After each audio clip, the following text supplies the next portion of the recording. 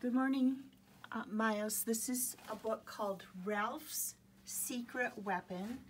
It's another book by Steven Kellogg. He wrote both the story and he drew the pictures. He has such amazing art, like I said before, with the watercolor and all the fine little ink lines. Very, very cool. So I see a dragon and I see music notes. We use words, and then we have a symbol for the music. Ralph's Secret Weapon. Oh, it's a train. It looks like morning. And there's this dragon. Kind of looks like a serpent.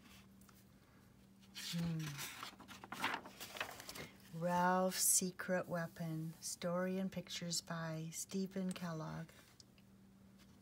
Beautiful, beautiful art. Ooh, the train goes through the tunnel. For Kevin with love. After successfully completed the 3rd grade, Ralph was sent to vacation with his Aunt Georgina. She greeted him with a banana spinach cream cake. Banana spinach cream cake. And the news that he would spend the summer learning to play the bassoon. This cake is from a recipe that I created myself, said Aunt Georgina proudly. I believe in keeping busy, she added, and I hope that you will study the bassoon with the same energy that I put into all of my projects. I'll try, said Ralph. Aunt Georgina's house was like a castle.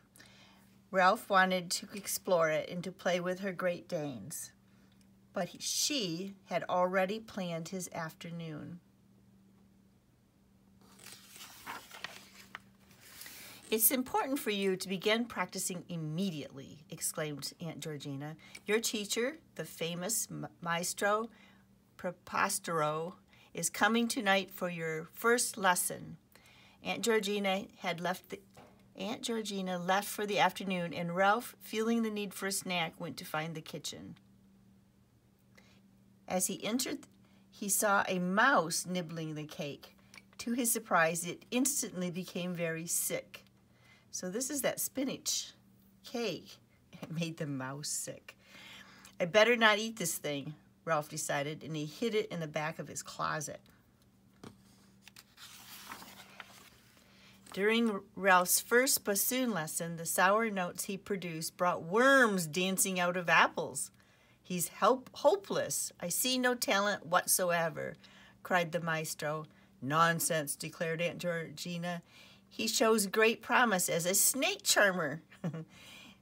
There is an international snake charming competition opening at the Coliseum tonight, and Ralph and I will be there. She dismissed the maestro and called for her car. There's the worms coming out of the apples. They arrived just as the snakes were slithering into the stage. Oh my. They arrived just as the snakes were slithering onto the stage and the snake charmers were tuning their instruments. What an exciting event, declared Aunt Georgina. Ralph wasn't sure he wanted to sign up. Nonsense, declared his aunt. Many of the contestants ran into difficulty, but when Ralph played, all the snakes danced to his music. Ralph's success gave Aunt Georgina another idea.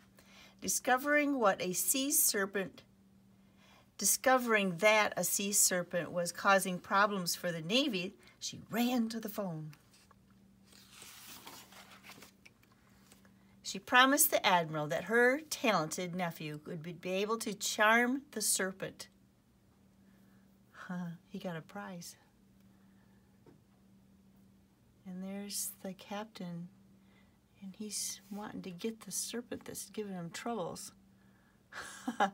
And there's darts. He keeps missing way out to here. That's funny. The admiral came at once to meet Ralph and show him slides of the monster in action.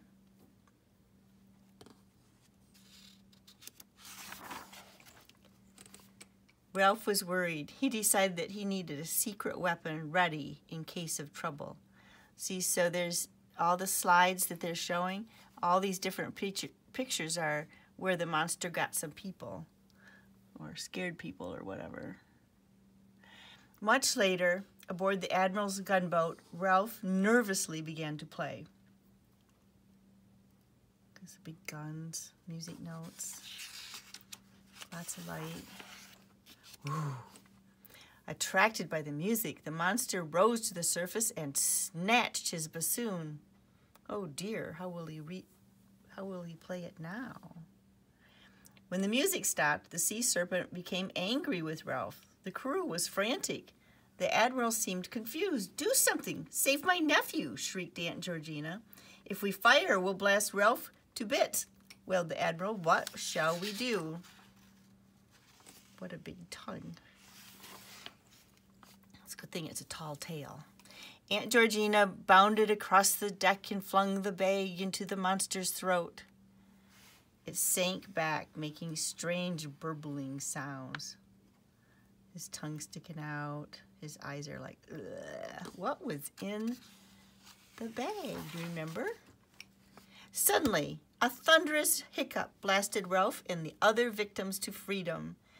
What was in the bag?" cried Aunt Georgina. Do you remember? What did he bring? Oh, he looks like he's sick. Ugh. And all the people he ate before. "Your cake," replied Ralph. And when they finally returned home, Aunt Georgina was exhausted. Ralph was tired too. He announced that he was giving up on the bassoon forever. Aunt Georgina did not object.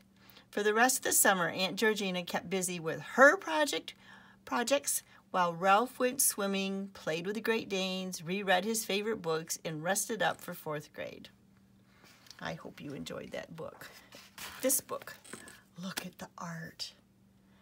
Oh, you know, when you come to visit me, Miles, you have to look at this book closer, because this book has so many things in a picture. So many little lines, so many pictures. Look at all the dogs around here. Bye-bye.